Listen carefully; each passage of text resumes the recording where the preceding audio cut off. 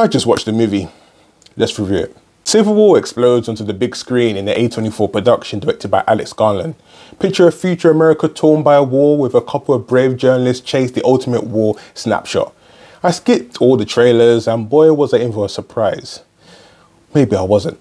The visuals are jaw-dropping with every penny spent visual on the screen. For a full blast, you definitely need to catch this in IMAX. The gunfire and the blast had me clinging to the edge of my seat.